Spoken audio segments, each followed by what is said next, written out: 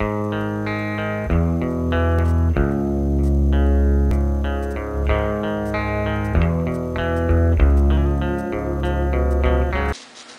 my name is Sonia Sotomayor, and I'm here today to talk to you about a very serious Supreme Court case, one of which you all will be interested in. The case is McCulloch versus Maryland. This case takes place in the early 1800s when financial stability was a problem. After the War of 1812 between the United States and the British Empire, the banks were collapsing. Few banks made it through, but all still needed money. The United States granted a bank a charter worth $35 million. In other words, they started a bank. People of Maryland did not like this, so they passed legislation to tax the bank. A cashier at the bank, James McCulloch, refused to pay the tax. The case went to the Maryland Court of Appeals.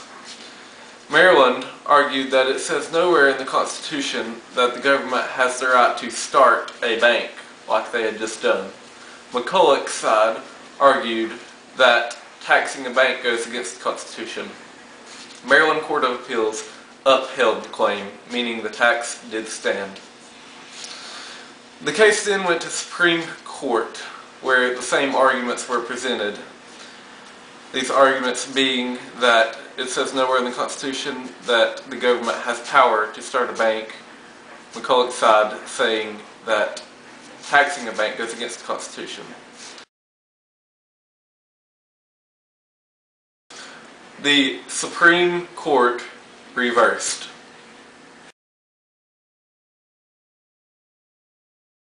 Because this case was reversed, the government now has authority to charter or start a bank.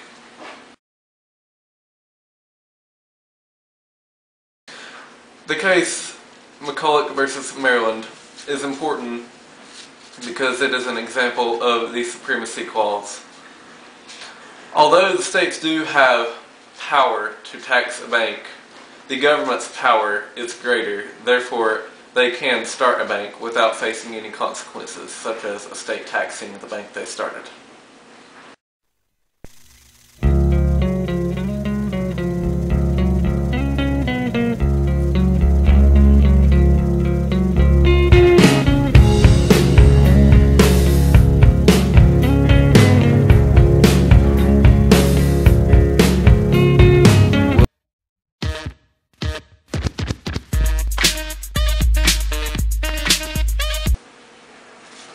The Maryland Court of Appeals, I cannot remember that word,